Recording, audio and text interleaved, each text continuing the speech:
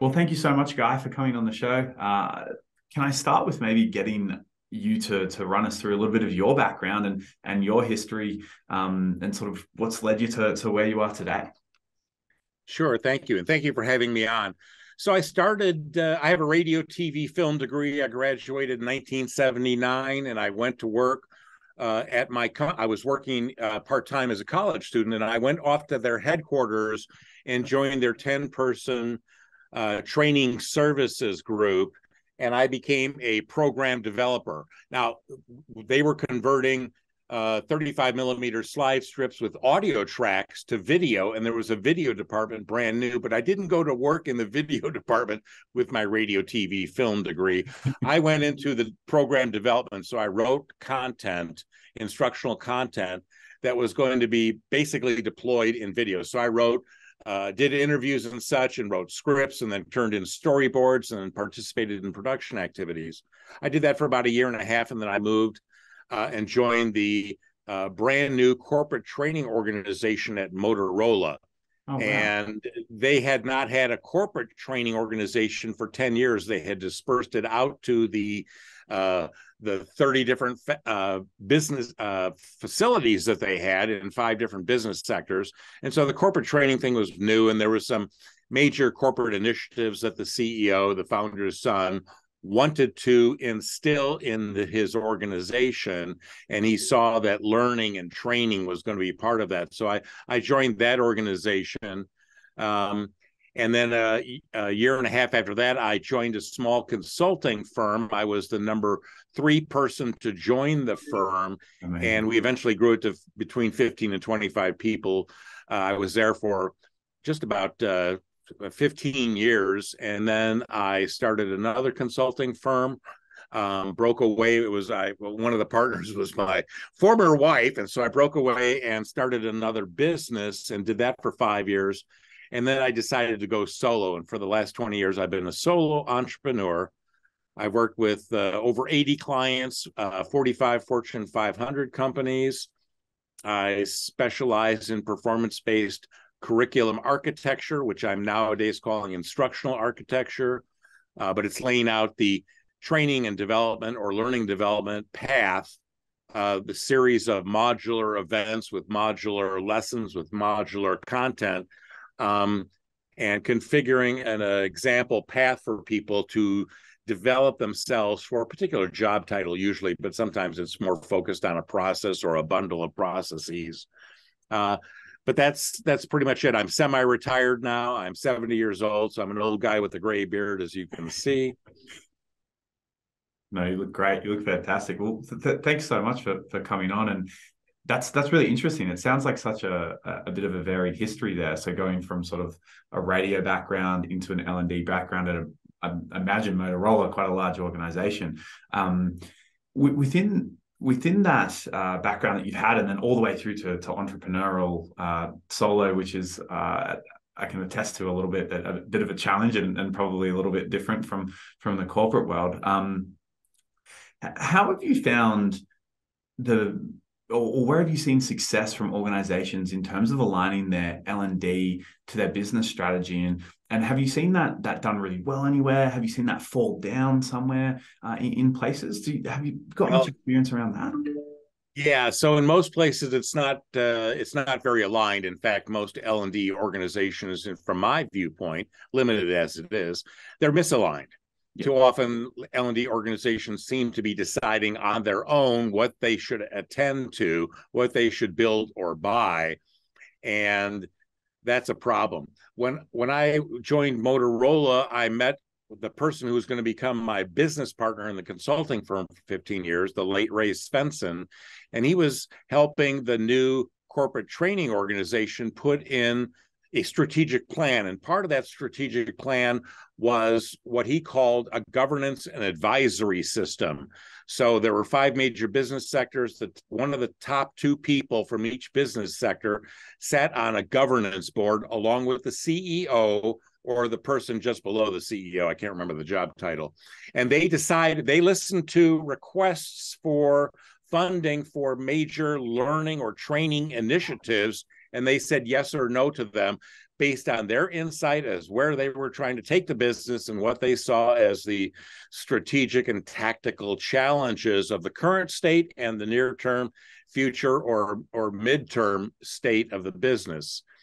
And below that governance board sat advisory councils that at Motorola's case were a management development group, a manufacturing and engineering, and a marketing and sales groups.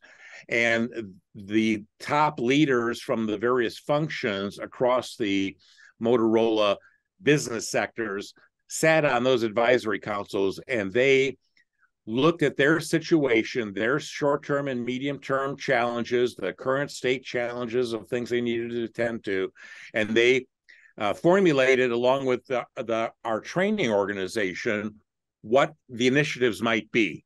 You know, what were the critical business processes related to critical business issues, CBIs? Who were the critical players by job title in those critical processes? Do we have anything for them? Yes or no? And if we don't, or we have something, but it's not enough, you know, that might go on their list. And they would prioritize their list, and they would put a price tag next to that. We in the training organization help them do that. And then they took that to the governance board, who said yes or no. Now, I remember the first cycle that this happened, the engineering organization asked for 2 million something in US dollars, and they were given 4.5 million. Yeah, because the top of the organization said, we see your priority list and we see the things that made it below the cut that you're not asking funding for. And we think that's a mistake, and you need to do all of that too. Wow. And so we, back in the Motorola's Training and Education Center, the forerunner of Motorola University, I mean, we were dancing in the aisles of the cubicles. I bet, yeah. We were so excited that we had the attention, acceptance, and demand from the very top of the organization, who saw value in what we could be doing. And our leader at the time, Bill Wiggenhorn, was hobnobbing with all of the executives to tell them what we were going to do that was different from training organizations in the past. We were going to focus on performance. We were going to be looking in my terms, what were the outputs to be produced by people, and what were the tasks, and what were the knowledge and skills they needed to be able to do that. And so he began pitching this and selling this, along with installing this governance advisory system.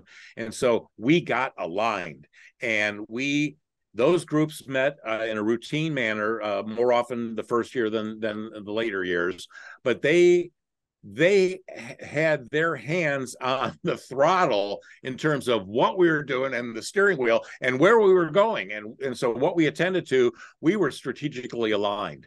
And that makes all the difference in the world. And then, so when I went to work for this Ray Svensson, he did that kind of consulting work with our corporate clients, mostly high-tech groups, because he was a former Bell Labs engineer and was a high-techie himself.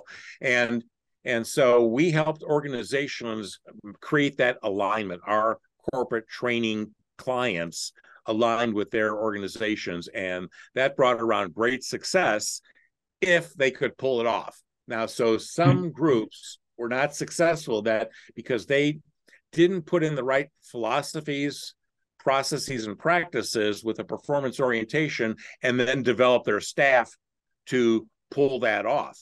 And when you're aligned and the demands are there and the expectations are there, and you can't deliver, if you didn't get the business results, the impact that the clients, the stakeholders were looking for, well, you were just toast.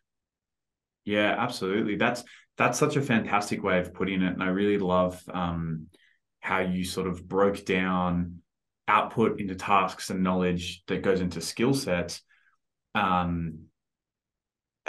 you seen that done really well? And was that difficult to break down, sort of take the strategy and then break that down? And do you have sort of a process or a formula to sort of get to that endpoint of the outputs and the tasks and the skills and the knowledge?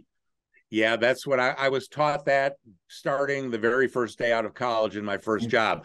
My t-shirt here is Rumler, late Gary Rumler. And I was told on day one that I was going to be learning a derivative of the Gary Rumler approach to analysis for training. And I didn't know who this guy was, but I started learning this. And this goes back to the early 60s, this approach to look at performance and to define performance in terms of accomplishments or outputs that are produced. And you have to look at the stakeholders and how are outputs measured. You know, we live in a chain of performance. I might create an interview guide and conduct interviews and hand off to you my interview data. And then you create a script and get that approved. And then you create a storyboard and you hand it off to the video department and they create a video. And that comes together with other materials, other instructional content to help people learn and master the job that they have. And so being authentic with all of this is really the key. But there's plenty of methods to do this. There's a lot of people from back in the 70s and 80s who shared how to do this in workshops and books and conference presentations and such, articles.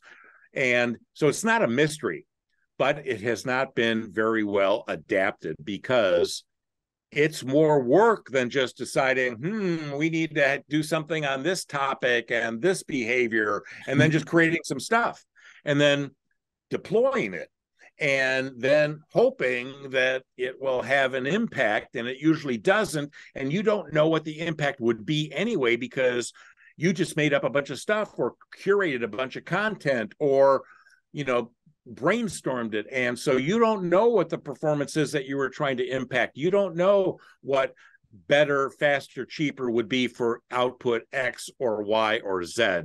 You don't know because you didn't do that analysis. You just jumped in and developed some content.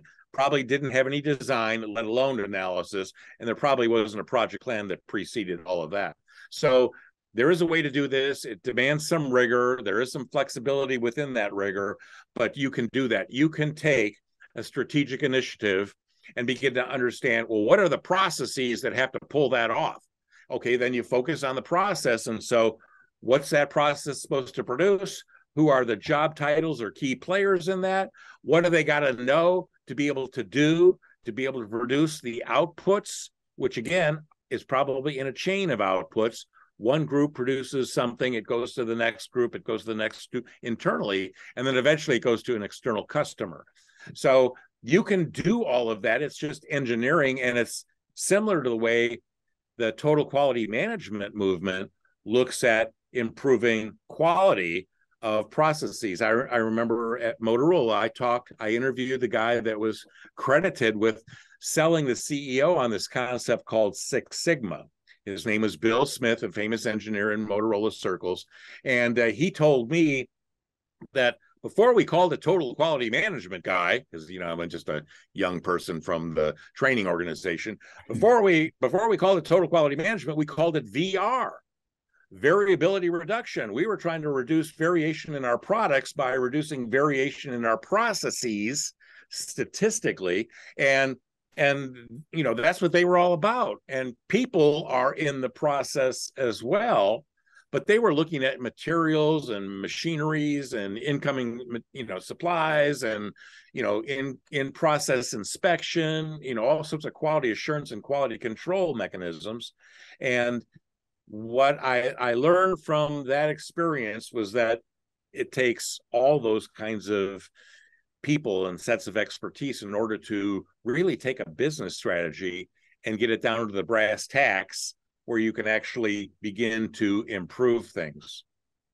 Yeah, that's such a fantastic, I think, practical way to go about that. And thank you for enlightening me. I've not actually heard of Gary Rumler before, so thank you for bringing him into my world. I'm definitely going to have a bit of a read after this.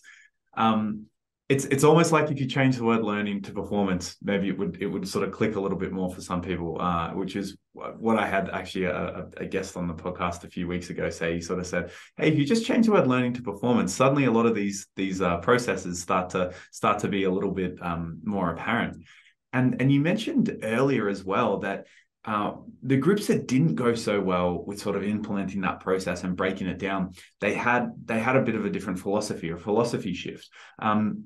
what is the difference, or where have you seen, teams or organizations that have the correct philosophy do really well in terms of breaking down that performance and business strategy and applying that to their learning, as opposed to the other side where they maybe have struggled a little bit or failed to sort of get that outcome that they're looking for?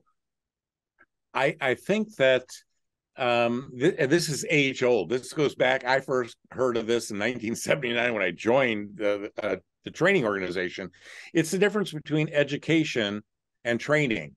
And too many of our clients and learning and development leaders and even the practitioners have an educational mindset when they think about what it is that they're doing. They're providing education to people versus some of us who thought, okay, we're providing training, and that's different. And this was exemplified by the late Bob Mager back in the mid-'80s. He was at a conference, and he was, this was a buzz going on at every conference, oh, you're doing education or you're doing training. And he said, you already know the difference between education and training. And so I'll give you his example. He said, so imagine your daughter, this was 1985, imagine your daughter goes off to college and she writes home and says that she's taking a sex education course. Or she writes home and says that she's taking a sex training course. And of course, the audience erupted. And he said, see, you already know the difference. And so too often we give people content thinking that we can create an awareness, create a knowledge, maybe even a skill, but we don't go that last mile to teach them how to apply that in their job. We have a one-size-fits-all approach to content where we're going to produce something on active listening and give that to everybody and hope that they do active listening better. But we didn't focus in on how you or I would apply that in our work processes, work streams, workflows. We have a lot of language issues here in our field. Yes. But so it doesn't get down to the brass tacks. What tasks are you performing, Guy, to produce what outputs, and where does active listening fit into that? And then let's have practice with feedback on that and make our practice with feedback authentic. Instead, and my joke is, how many times have you been in a training or learning session where you felt you were practicing for somebody else's job? Mm-hmm. It wasn't your job, and it may have been close or it may have been far away. So there's this notion of far transfer and close transfer. You want to teach things, you want people to learn things that are as close as possible to what their real work is. So the best thing is real work. Have them do real work and give them feedback and coaching on that. Well, sometimes that's problematic and you can't do that. There's safety issues. There's quality issues for what you're producing. So there's your whole reputation's at stake. So we take people off of the work line, their workflow, and put them in some other learning environment, whether it's a classroom or doing e-learning, and then we give them content. But we don't make sure that the practice that we teach them how to apply it, and then we give them practice opportunities with plenty of feedback. And if we give them practice, it's usually one and done, and that's not sufficient. And so therefore, people go from a formal learning experience, and then they have to go into an informal learning experience to figure out how to apply it on the job. It's trial and error learning, or it's social learning, where they ask somebody else for their guidance. Mm-hmm. But one of the things that research shows us is that experts and non-experts alike have automated up to 70% of what a novice needs.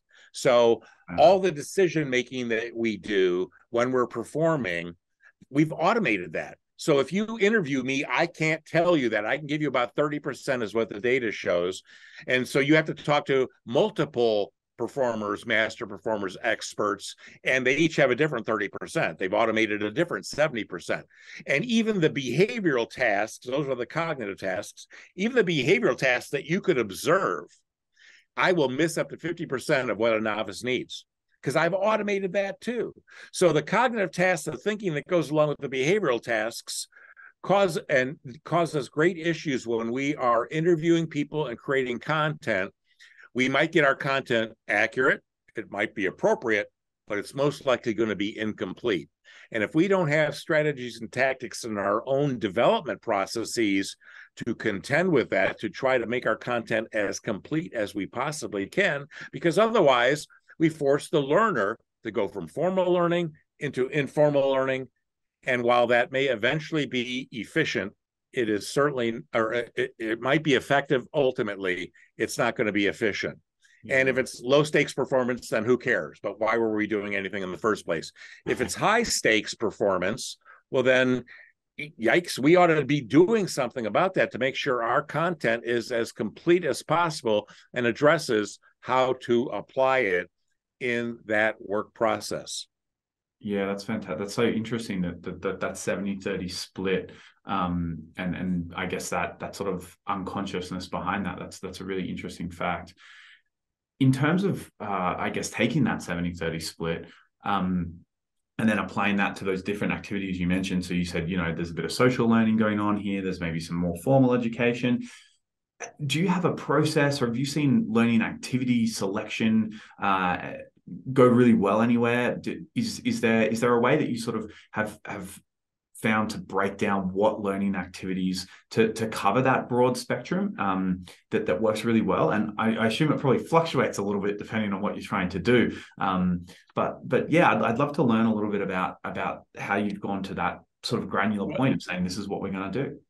Yeah. So once we've done our analysis, I do 4 types of analysis. I want to understand who is in the target audience, the primary target audience, secondary target audience, tertiary target audience. And the primary target audience, that's who we're really focused on. Whatever they need, that's what we need to give them.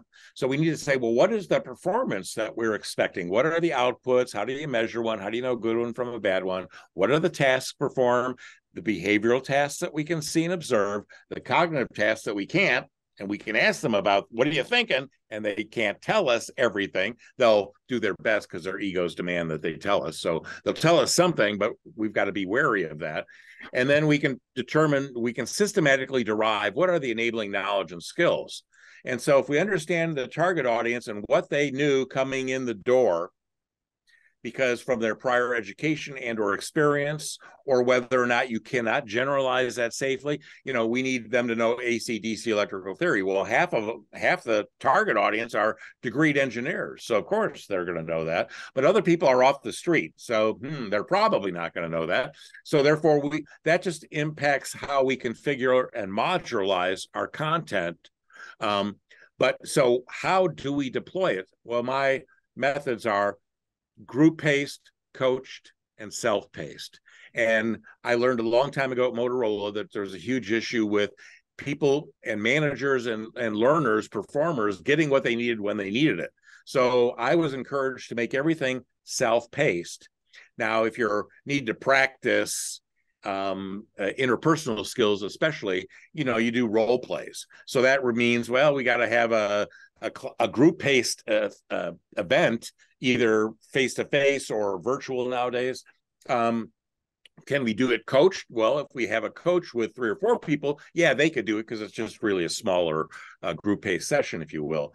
So there's a time and a place to do that when we really need practice. But otherwise, I can read, I can watch a video, I can listen to an audio podcast, I can get the information I need to become aware and perhaps knowledgeable. Now, skill is a little bit different because I may have to physically manipulate something, do something, and therefore I may need some sort of like a lab or real work environment to do that in.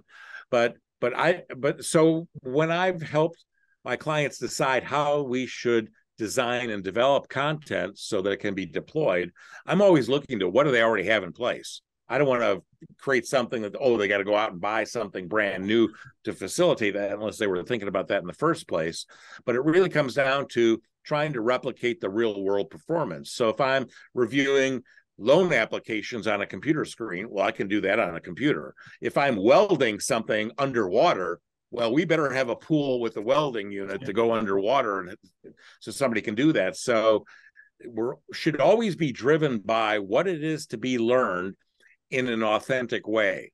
I remember back in the early 80s, I was visiting a client and they they had a series of simulation rooms going on, and they were training pilots.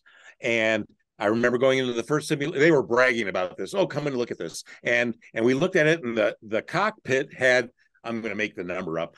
They had 50 flashing lights and buzzers and things and switches and things like that. You went into the second simulation room and there were 150. And we went into the third room and there were 300 or so different lights and so they incrementally taught you how to handle this simpler situation and moved into something that was more complex. And then you went into something that was really authentic. This is the real cockpit here we're simulating. Now, and so depending on the stakes, you don't do that for low stakes performance. You don't do that for medium stakes performance. You do that for high risk, high reward, high stakes performance. And that drives you to approaching what needs to be learned. How do I make this as authentic as possible? That gives a greater likelihood that it'll actually transfer back out to the job and then have that impact that we wish it had, so that we get a decent return on our investment. Yeah, absolutely. Being an amateur pilot, I can definitely sympathize with. It would have been awesome if I had stage cockpits to jump through, because there's a lot of different moving parts there, and yeah, we probably don't want to put somebody in an environment like that if it's, you know, super low stakes, super high sort of turnover kind of a role. Right. It's really interesting that you mentioned the coaching, self-paced and group-paced. I got that the wrong way around, but sort of processes. On the self-paced front, one of the new phenomenons that's come out is I guess sort of these massive content libraries that people have access to and organizations have. How do you see the role of sort of that self-directed learning and that self-paced training, and where should the organization intervene? You know, should we implement these giant libraries off the bat? Is it something where maybe we should guide the learners based on their job skill sets or criteria within their role? Have you seen that done sort of in a really good manner, or using some of those methodologies you mentioned earlier? Yeah, I see there's two issues here. One is whether people should be guided in their learning, or whether they should, figure it out on their own. Well, when you're new to something, you don't even know what you don't know. You don't know what you need to know. You don't know what you don't know. You don't know what you do know that's applicable, that's appropriate. You don't know. And so on the front end of the learning curve, you need a lot of guidance. You need to be told what you need to focus on, because you don't know otherwise.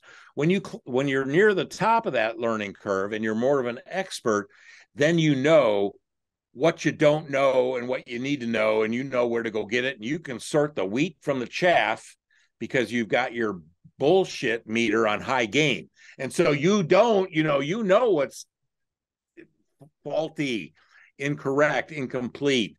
You know what to stay away from. But when you're new, you don't know that. And so you can learn a whole bunch of things that are not true. And so that's a problem. So the whole need for guidance is on the front end. And then once people reach a certain level of expertise, they can guide themselves. Now, the issue of generic content libraries, I've posted a lot about this in the last few years, and this is the same thing. So this relates kind of to the skills mania that's going on today, which 30 years ago was the competency mania. Before that, 40 years ago, it was the behavior mania. We were all focused on behaviors, and then we all shifted to competencies. Now we're on skills. And generic content is educational. It doesn't tell you how to apply it in your job. So it's less likely to actually transfer out to the job and then have a positive impact. So what I've suggested is that content needs to be bookended. There needs to be on the front end, hey, Guy, this is what this is. This is what's in it for you. This is when it's in it for the organization and your process performance. You're going to go take this generic content. Now they call Z, and we call it Z. So don't let that confuse you. And so explain whatever and help the person orient them to what it is they're going to learn and why they're going to learn it and how it fits into their performance requirements. Then let them go take that generic content. Then when they're done, on the book end, on the back end is, now let's practice what you learned in an authentic way. And again, we could use the simulation thing where you go into something that's a little bit simpler. And so when I talk about practice with feedback, I see it at 4 levels minimally. And I always tell clients at the beginning of a project, 60% of what I'm going to produce for you is going to be practice with feedback. If you don't like that, you better stop me now, because that's what I'm going to do, because that's what's necessary for people to actually master something for it to go back out on the job. And they usually go, well, what's the big deal? We kind of like that, But so with the 4 levels of practice with feedback, I call them our easy peasy. We start people off with something simple, easy. They go, okay, now I understand, there's 7 steps here. I got it. All right. Then you make something difficult and more authentic, but with real world difficulties in them. Then I make it darn difficult at the 3rd level. And then the 4th level is from Hades. All the nightmares you could experience out on the job, we're going to throw that into an exercise and see how you can handle that. But we've eased you into that. And maybe there needs to be more than 4. Maybe there only need to be 2 practice exercises, but 1 and done is most oftentimes not sufficient. If I learn something from my exercise and you give me feedback, well, I need to take that feedback and then apply that in how I do it the next time. And so I need that second exercise. And clients have said before, well, that's not worth doing. Well, then is it even worth doing any formal learning at all? Why don't we just leave that to informal learning, trial and error, social learning? They'll figure it out. And if they don't, if they screw it up 3 or 4 times, who cares? It's low stakes. So we need to be helping our clients decide, and they kind of know. Now, I've worked with project steering teams with middle managers on there that are 4 steps removed from the performers, so they don't really know that job. They just know, hey, we need to do something about that because those people aren't doing as well as we need them to. But the specifics of the job, they don't know that.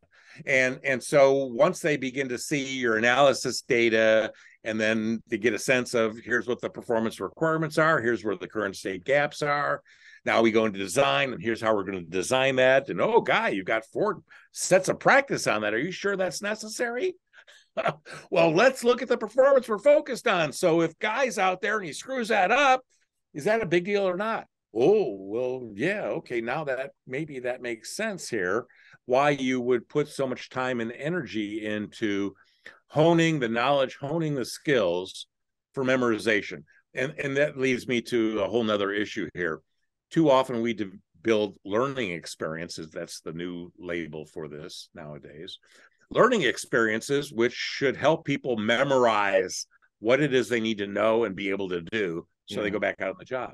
But most jobs don't require that you have that memorized. So if the performance context doesn't demand a memorized performance response, and it allows for a referenced performance response, we ought to give people what I call performance guides. Now, this was called guidance and job aids and electronic performance support systems and quick reference guides and performance support and workflow learning and probably a dozen other terms that I've not yet heard.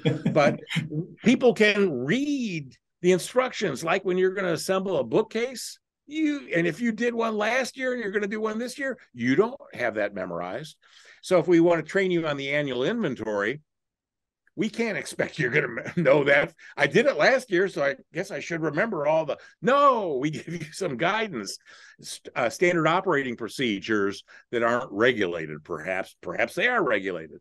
But so we can help provide that guidance to people, performance guidance, so that they can perform the job.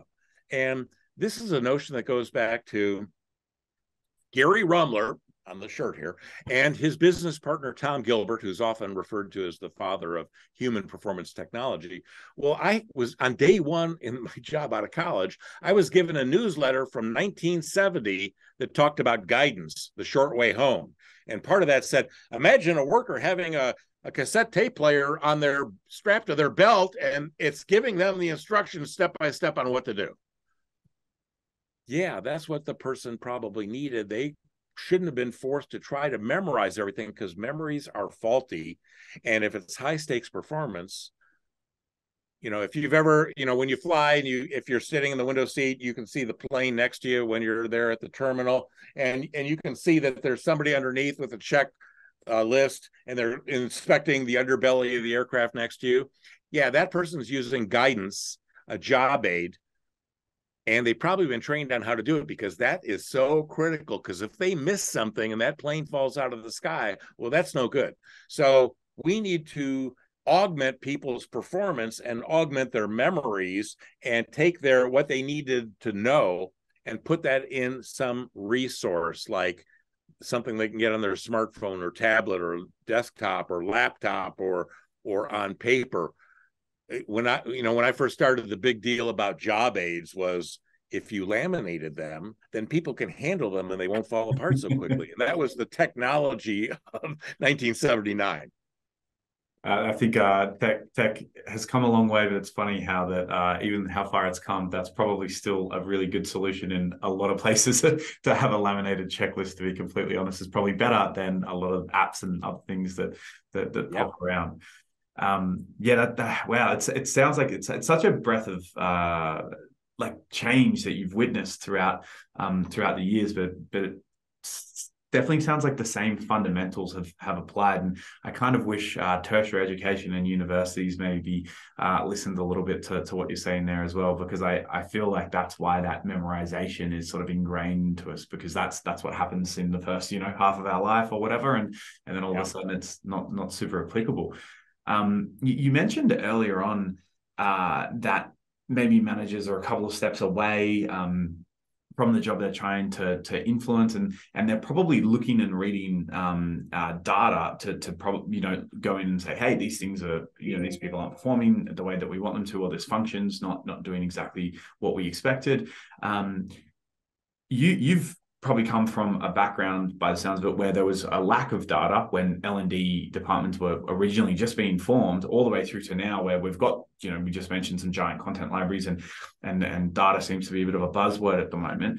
How have you seen that evolution of I guess, information, which is all it really is, or data, change the landscape as we've sort of evolved as an industry? And do you see the role of data being really important, or is it something that's probably maybe kind of overemphasized a little bit within the world today? Well, I think it's absolutely critical, because if you don't have good data, you can't make good decisions. But the data, too often, I think we've got this all backwards for the most part. We collect data on learning activities as if they are meaningful. And they may be meaningful if we only understood whether we were getting the business results, if we had business data that said outputs being produced by this organization are better, faster, and cheaper, or they're plateaued and we want them to continue improving, or they're degrading, they're deteriorating, and we need to do something about that, because that's no good. We're going to get all sorts of customer complaints or whatever those issues lead to. And so the total quality management movement tackled all this. They're focused on the outputs and the variation in the outputs and how to figure out what's varied. And so where in the process is that being impacted, and go back and look at the process, and measuring the process and the products of the process is where you start. We're too focused on things like engagement. Who cares if people are engaged or not? Can they perform when they get back out to the job? Is the number one thing we should be concerned with. But if we don't do the analysis, we don't know that. So, and too often, unfortunately, the analysis isn't being done, or it's being done poorly. And therefore, we don't know what to measure out in the business. We don't even know if the business is already measuring that, or whether we would have to implement a special measurement system, temporary or permanent, so that we could see, did we have an impact on what we were intending to have an impact on? And so therefore, the proxy for us is to read out all the, butts in seats, butts on sites. Did they complete it? How many people dropped out early? Did people feel they were engaged? Did they like the environment? Were the stories good? That's all secondary or tertiary to trying to impact performance. And did we get the learning objectives correct Because did they link back to the performance objectives from back on the job? Did the content and what was learned, did it transfer back to the job? Because if it didn't, we're not going to get the impact. And did we get the impact? Because we could have mastered the learning objectives. We could have seen it transfer. It all went out there and now, but the performance didn't change. Well, why? And maybe it's got nothing to do with what people know. Maybe the process they're working in is faulty, or the economy's gone in the tank, or something else. And so we can only leverage what people have been given, learning experiences or performance guides that enables that performance. But if the equipment they're working on is no good, or if the process didn't change when it needed to, and therefore it's an old process that doesn't produce what the marketplace demands. So there's many variables to performance, and those people that do analysis on the front end of an instructional development or a learning development effort need to basically understand the targeted performance of the targeted performers and what are all the other variables at play. And if there are 100 or 1,000 different sites where this performance is happening, you got to go look at more than just one, because one is not a good sample size for the world of performance that you're trying to affect, because every location could be a little bit different. And those differences are what people in those locations need to contend with. So we do need data. We need better data, but we need to start off with what data is really important. If we do the analysis right, and we know what the products of performance are, what outputs are being produced, if we understand the outcomes, which is when we meet stakeholder requirements or not, either we met the regulatory requirements or we didn't. That's a good outcome or a bad outcome. Well, but we met the regulatory requirements, but now our costs are too high, so management and the shareholders are not, getting their expectations met. Okay, so there's a lot of things to work. Maybe it's got nothing to do with the knowledge and skills, or that's just one part of the performance variables that we can attend to. So we need to help our clients see that there's these other variables, and maybe they need to attend to those. And maybe, and I've had this happen where I've done analysis on huge projects worth $700,000, and the analysis data said it's got nothing, the problems that you have got nothing to do with knowledge and skills of the people. Yeah, and wow. My clients looked at all of this and they said, well, we need to do the training anyway because we've got a whole bunch of new hires. We're planning on growing this part of the business, but we can see now we've got bad processes. We've got data that's no good. It's either late and untimely, or it's old and not current, or we got tools and equipment and materials and supplies. We got, there could be a lot of things at play here. We got too much turnover because we're not paying people, and the people down the street are hiring them away because they're paying more. So learning's not going to solve that. Content's not going to solve that. So we need to help our clients see the full array of the variables and what the current state holds, and where are the gaps and what are the probable causes of those gaps, so that they can attend to those things. And then we can stay in our lane and help people, and we can enable performance with performance guides or learning experiences. Yeah, absolutely. Absolutely. That's so true. I think that use of data can get corrupted so easily, right? Like you mentioned, like there's just so many ways you can take it, but you've really got to make it meaningful.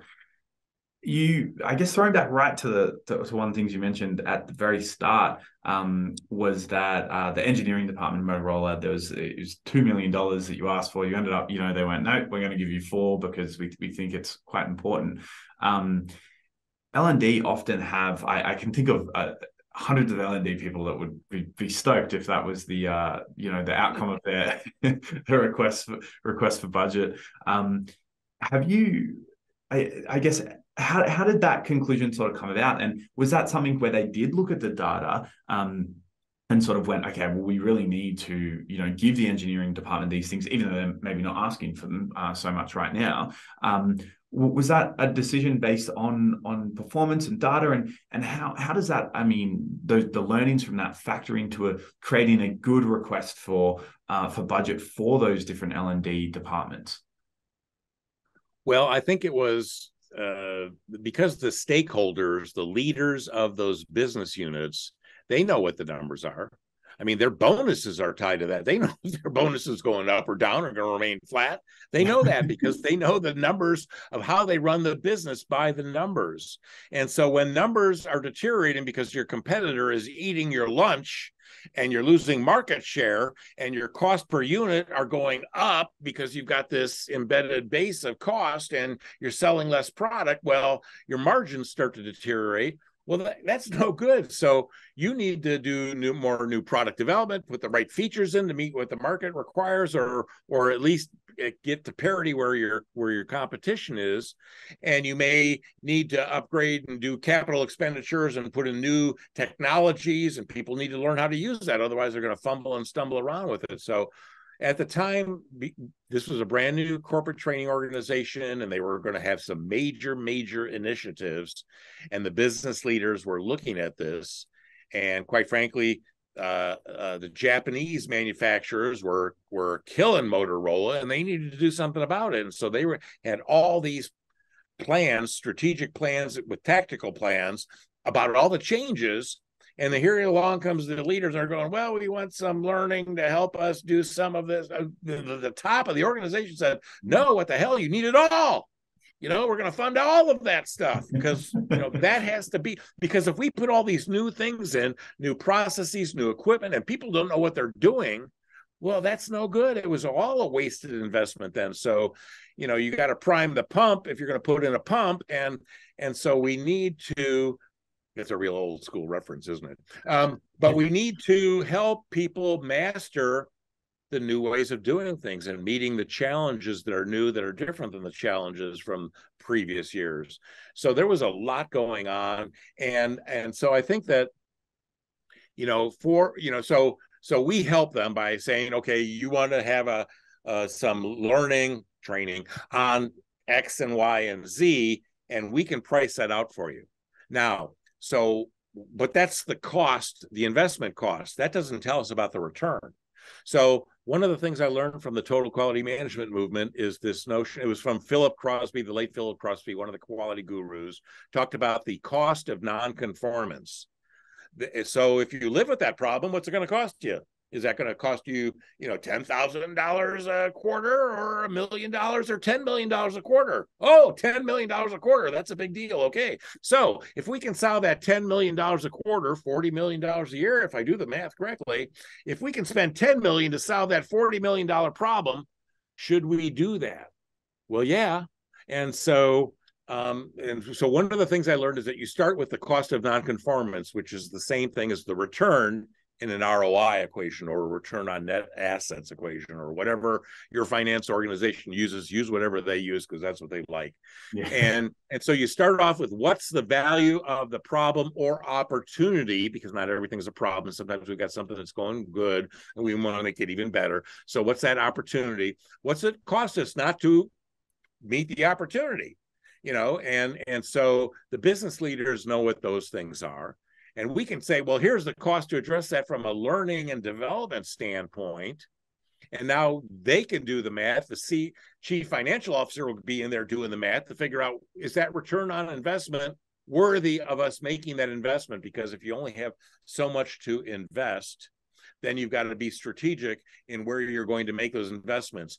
Maybe I don't prop up some current business when I think that in a year or two, we're going to be shutting that old business down and doing this new business, because that's where the action will be. So strategic decisions about where to invest may not make sense to those of us in learning and development, because we could say, hey, we've got this huge return on investment calculation if we do this, but they turned it down, but they spent it on this other thing here. Well, maybe they're spending it on the future and not on the current state and the past. And we wouldn't necessarily know that. So we can help them by understanding our business, understanding our own learning and development processes. What's it cost to put in a group-paced session that's 2 days in duration, or 16 hours of virtual learning spread out more than over 2 days? So we ought to know that. We ought to know our business well enough to be predictive of our costs for putting certain things in place. What's the cost of analysis and design and development and testing before we have it ready to go to the marketplace? How do we accelerate something? Because we're in a hurry and we should have had this done last Friday. So what can you do for me? Well, I can spend more money to a certain point and make things accelerated before it gets out of hand. And then we're going to be maybe producing garbage. So we don't want to do that. But we need to know how to put the pedal to the metal and accelerate our own processes, where we can do that safely, where we cannot, where we need to slow down and do some maybe testing. Does this really work before we put everybody through it? That might be smart. And so figuring out our costs should be just, something that we need to master. And if we're a brand new organization, then you need to start tracking that kind of thing to know what the hours were. Most of my consulting life, I've done almost all of my projects, 80 to 90% of them fixed fee, not time and expense, fixed fee, because clients love fixed fee, because time and expense, you can say it's going to be 100, turns out to be 350, they're upset. You say it's going to be 200 and you come in and do it for 200, they all love it. And so I had to know what my incurred costs were going to be, what my touch time was going to be for the different roles that play out in a project. How much cycle time I needed to give them to do the touch time so that I could be predictive with schedules. And I could say, well, we'll be done with the analysis on this date, the design on that date. We'll do the development and be ready to go to pilot test on this date. We'll clean it up after the pilot test, and then you'll have it ready to go for everybody on this date. And then I had to hit all those dates. And so it's doable, but you've got to think about operating more as an engineering function than as an artist colony where everybody's doing their own thing, their own way, and you are in total non-control of what's going to happen and how much is it going to cost, let alone, what day is something going to be ready. Yeah, absolutely. I think what you said about that lens of maybe they're looking at at a future opportunity, and that's why it doesn't make immediate sense, is so true as well.